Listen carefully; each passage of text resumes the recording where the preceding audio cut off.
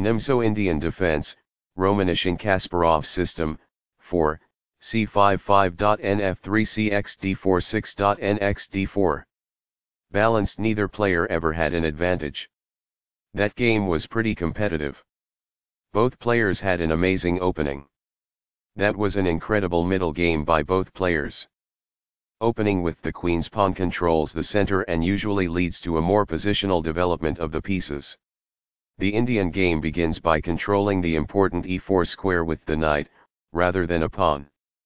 c4 builds a strong center by controlling the important d5 square and creates a square for the knight to come to c3 without blocking the c-pawn. e6 opens up a line for the dark squared bishop and prepares to castle quickly, while preparing to push a pawn to d5 and recapture with a pawn if captured. And c3 develops the knight to fight for the e4 square and to control d5. In the Nemso-Indian defense, bb4 pins the knight on c3, preventing it from moving or protecting e4, and threatens to trade, disrupting white's pawns after bx-c3. nf3 develops the knight, defends the d4 pawn and controls the e5 square. c5 takes space in the center, supports the bishop on b4 and attacks the d4 pawn. g3 prepares to fianchetto the light-squared bishop to g2, where it will control the center from the long diagonal. cx-d4 captures the d4 pawn and attacks the knight on c3. nx-d4 recaptures the pawn, controls b5, and opens the h1-8 diagonal. This wins a tempo by threatening a knight and forcing it to move away. The knight is now adequately defended. This is an equal trade. Recaptures. This wins a tempo by threatening a queen and forcing it to move away. This pins a pawn, which restricts its mobility. It is the last book move. The bishop is ready to be developed to an active square. It is excellent. This fianchettos the bishop by placing it on a powerful diagonal. It is good. The opposing knight is kicked by a pawn, and must now move or be captured. It is excellent. This protects the attacked knight. It is best.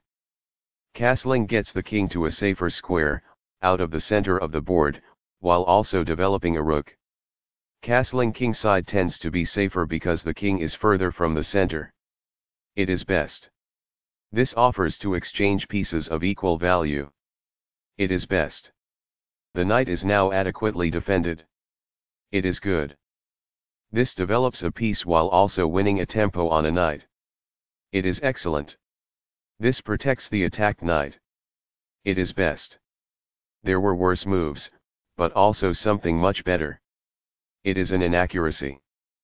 This connects the rooks, which helps them coordinate together in the future. It is best. This maintains the balance in material with a good trade. It is excellent. Takes back. It is best. This blocks the attack on a pawn that could have been captured.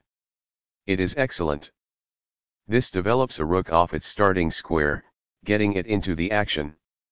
It is best. This connects the rooks, which helps them coordinate together in the future. It is excellent. This is not the best. It is an inaccuracy. This moves the bishop to safety. It is best.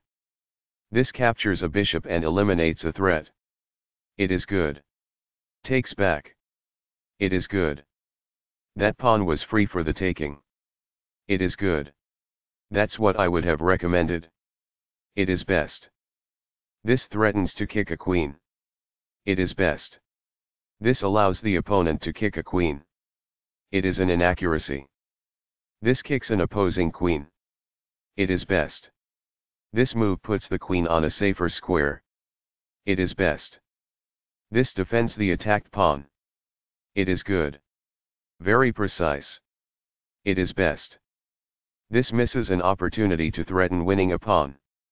It is an inaccuracy. That's not a mistake, but it's not the best move either. It is good. That was a free pawn. It is best. This wins time by threatening a queen and forcing it to move away. It is best. This moves the queen to safety. It is good. This attacks a queen, winning a tempo when it moves away. It is best. This protects an underdefended pawn that is under attack.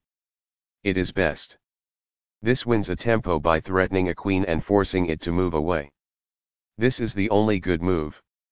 It is a great move. This move puts the queen on a safer square. It is best. This activates a rook by getting it to the 7th rank and also restricts the opponent's king. It is excellent. The pawn is now adequately defended. It is good. That pawn was free for the taking. This threatens to win a pawn. It is best. Right on target. It is best. This is a fair move. It is good. This allows the knight to control more squares. It is best. This offers to exchange pieces of equal value. It is excellent. After all captures, this is an equal trade. It is best. Recaptures. It is best. This protects the attacked pawn. It is best. That was a free pawn. It is best. This doubles the rooks onto a single file, which allows them to team up to create threats. It is best. This is the strongest option. It is best. That's what I would have recommended. It is best. This places a rook on the 7th rank, activating the rook and restricting the opponent's king. It is best. This protects an underdefended pawn that is under attack. It is best.